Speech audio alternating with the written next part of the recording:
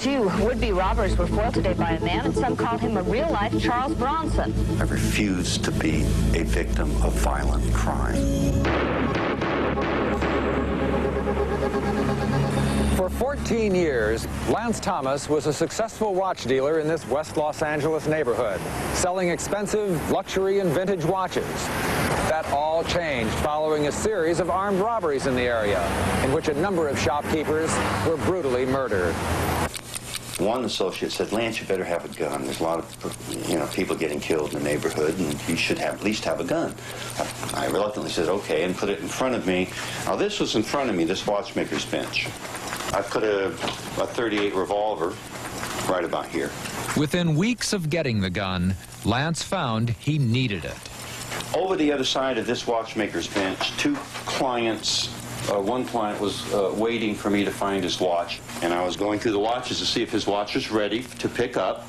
Two other male individuals came in the shop, stood behind him, knocked him on the head, and he went down, and then they went up in a combat stance, at least one of them did, with a 9mm in his hand, and yelling at me, giving me his watches. What I did was I was looking through the watches, and I didn't do anything fast because he'd shot me if I'd have reached for something. Sure. So he was going, "Give me a watch, give me a watch." And I went, and that was it. It's as simple as that. I just decided not to be a victim in an instant. I'm not the fastest gun in the West. I'm not Wild Bill Hickok. I was scared to death. The man who tried to rob Lance was shot in the face, but he survived and was sentenced to 5 years in prison. His accomplice got away. What if I didn't have the gun there? What if it was sitting on my desk behind me? What if the scenarios were endless, and I found myself, if it ever happened again, to reduce the probability of losing my life. Lance did that by practicing at the gun range, training at a gym several days a week, and by working out gunfight tactics to every robbery scenario he could think of. He bought several more guns and hid them every 3 feet behind the showcase so that one would always be within reach if robbers struck again. 3.5 months later, they did. It was 7:15 in the evening, and the store had 3 customers in it, an employee, and 2 individuals came in armed with a, I believe, a Mach 10 and an automatic pistol. All of a sudden, Lance said, "Hit the floor, Jerry." And I don't know how, nobody was holding on to me. I just went down. Immediately came up, firing at both of them, and he firing at me as I came up. In the middle of the gunfight, with 2 robbers inside the store and 2 others outside, Lance Thomas managed to call 911. I need a police car at 12118 Santa Monica, robbery in progress. Where is this at? Santa Monica, the watch company. All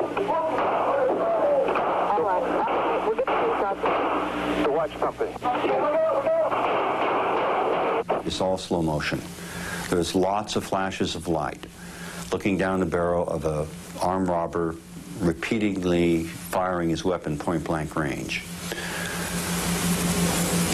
trying to stop them from killing me and everybody in the shop. Lance is very quick. I mean, very quick. And he doesn't have a fear that a lot of people have. Lance shot and killed the 2 robbers, despite having been shot himself once in the neck and 3 times in the shoulder. He almost died that night in the hospital. Let's go all the way back mentally to ground zero. I'm faced with an armed intruder. Now, I have to make a mental decision to be a victim of his mercy, or exercise the right of self-defense and fight back. And in fighting back, part of that is the willingness to die and to kill. Hard choice. After 2 gunfights, Lance Thomas decided additional precautions were necessary. He spent more time practicing drawing his gun. He also put in a surveillance camera, hired a part-time security guard, and upgraded his arsenal of guns. 2 years passed. And then it happened again. There's a 6'5" guy with a 9mm Glock in my face. He said, "Don't reach for it, I'll kill you." And what did you think? Reached for it immediately and got shot through the neck here, out the back. Was able to get my hand on a semi-automatic weapon and torqued my wrist and shot 3 times. He shot twice more. He died in the scene. The robber was the third to die in as many shootouts at Thomas's store. I went to the hospital, and it didn't sever my spinal cord or my jugular. It just went in here and out here. So a Band-Aid sufficed, and I was back to work the next day. He said, "Don't do anything or I'll kill you." So why do anything? If you hadn't reached for your gun, maybe you wouldn't have gotten shot. Maybe he would have gotten a few of your watches, but it would have been over. Would have been up to him, wouldn't it? He had his finger on the trigger, and he intended to negotiate. There's no negotiation. My life is too precious for that. Did you think after that incident, maybe, you know, things are getting out of control here. Yes. It's time to get out of town. I put a double door in then. They came in anyway. It would be Lance's 4th gunfight. 2 robbers linked to one of LA's most violent gangs entered the store. They pretended to open the front door to leave, turned around, said, "You're dead," and fired the weapons. But that wasn't quick enough. I killed them both. Lance Thomas was totally justified in everything that he did. Detective Lee Kingsford investigated the shootings. All of the suspects had extensive criminal records. They knew what they were doing. They just didn't know who they were doing it against. When Lance Thomas emerged from his store after the last shootout, neighboring merchants cheered. I go over to Lance Thomas' place and look at the guy laying down beside the door, and I said to myself, "God damn, he's really tough."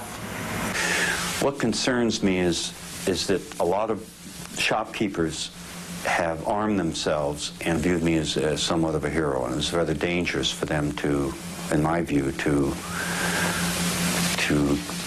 take guns in their shop and expect to perform the same way I did, not knowing how I spent so much time and effort preparing. Shortly after hosing the blood off the sidewalk in front of his watch store, Thomas closed up his business and went into seclusion. When word reached him that gang members were out for revenge, Thomas closed his store for good. But he strongly believes he did the right thing in trying to defend himself. A man must live by his principle, who he is, not what he is. In fact, isn't that why anybody remembers anybody? Who they are? Not what he owns or what he is or what his title is, but how they feel about him. There are things in this life more important than what we own, and that is the principle in which we live by. By 1996, Lance Thomas had retreated from the world, running his watch business by appointment only from a location he asked Justice Files not to disclose. He's had no armed confrontation since, but as the arsenal that surrounds him suggests, his life will never be the same. It's kind of made an old man out of me, out of a fun-loving young man, I can tell you that. And I understand what a soldier goes through when he encounters mortal combat. It's hell. It's something to be avoided. But if you have to do it, you must be responsible. Because I prepared myself so thoroughly, I was able to survive. Also in 1996, Lance was one of only 2 Santa Monica, California residents to have a concealed weapons permit. I think that the issuance of concealed weapons permits in any state of the Union can have just cause and should be issued. However, most citizens that would raise a gun haven't been prepared to face the consequences of raising that gun. And I think the judicial system must never take the right away from citizens to bear arms and defend themselves.